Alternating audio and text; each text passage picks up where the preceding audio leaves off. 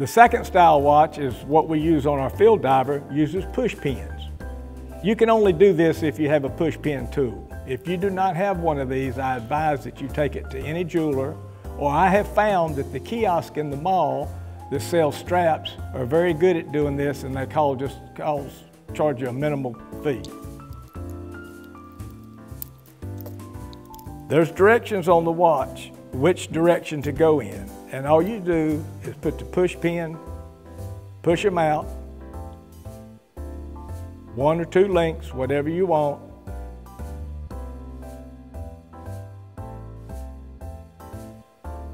Put the 2 ends together like you did on the screw bracelet, then push the pins back together. Bingo, you're done. Now both of my bracelets have fine adjustments in the buckle. You can fine adjust this with any point. I have found that safety pin is good.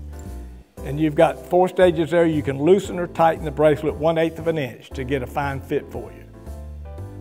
We have one other watch that uses push pins, and that is our mesh bracelet that we use on the Retro and the Binnacle World. And that will take care of any watch that you get from Bernhardt Watch Company. You can check out all of our watches at bernhardtwatch.com. Thank you for watching.